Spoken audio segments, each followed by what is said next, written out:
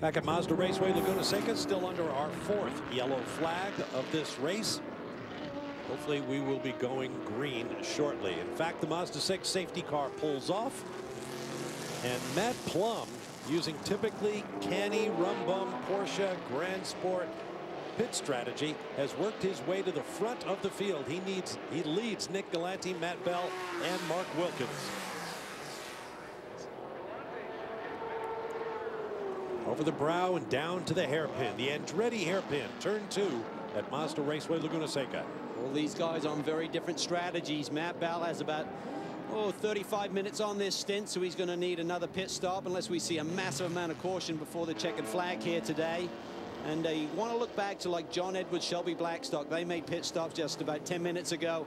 And they may need a little bit of help for sure to get to the checkered flag. But if they do make pit lane, it'll just be for a splash of fuel. They're in pretty good shape now with their track position. Matt Plum is our SRT halfway leader in this race. The unmistakable colors of Rum Bum Racing. And that Joe Vardy, I mean, he's a crafty little guy, isn't he? I mean, he always gets the car exactly, picks up the halfway mark. He does all of the things right. The other thing that they're willing to do is sacrifice the points on Nick Longy, and that's what Nick Longy said all along. I don't mind. I'm not in it for the championship. I'm here to win for Rum Bum. They need to drag me out of the car early. I'm totally cool with that. Yeah, drive time has to be accumulated under the green flag. More important is the race win. With more on that car, here's Brian. I talked to Matt Plum earlier, and they did not qualify well. They qualified in 13th. In fact, that Porsche has never been particularly strong at qualifying up front here at Mazda Raceway Laguna Seca. Why?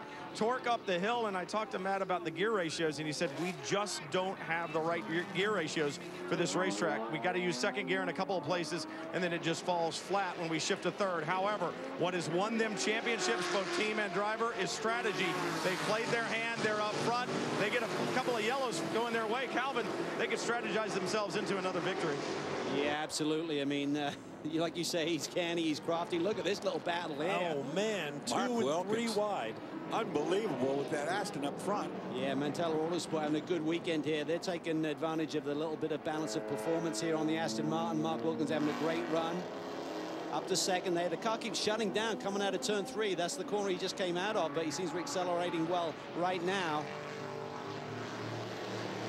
I love to say it. This is an angry little group here that we're looking at. Chris Wilson right in the middle of this mix as well in that dark black Aston Martin. John Edwards just trying to slice his way through nice and clean. He's got around Matt Bell there. They're good buddies off the racetrack and playing nice together right now on the track as well. I mean, look at the lineup. Mustang, Camaro, Aston Martin, BMW, Nissan. Look at Edwards. He gets the launch there off of turn 6, Bob. He's got it. He's got the inside of the Mustang down into the brake zone for the corkscrew. And what really messes you up is you lose not one position, but you can use a lot. He gets turned a little bit. That was a good save by the Mustang. That was. Nick Galante doing a great job there. He isn't intimidated by the group that he's around right now. Nice job. He had to do that, Calvin, because if he had left that nose open or left that hole open, it would have been 2 or 3 positions instead of 1 he lost. Shelby Blackstock there in that blue and white 4-line BMW. He's trying to come through the pack. Oh, look at that. Big move to the inside. That's tight. Maybe Shelby can take advantage here and just get a little bit earlier on the power coming off of turn 11. And it's the drive off the corner. If you pinch that thing down, get on the throttle, spin the tires for a second.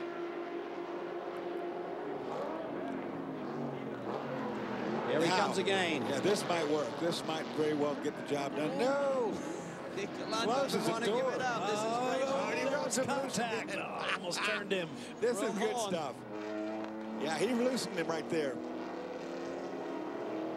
I'm not sure much longer Matt Bell's going to, I wouldn't say put up with it, because I think Nick's doing everything he's entitled to, but Matt can see the rest of the field pulling away from him. Guys in front of him are taking off here. And behind him, he's got Shelby Blackstock, Lawson Aschenbach, BJ Zacharias, all looming in his mirrors. Boy, I tell you what, look, here comes.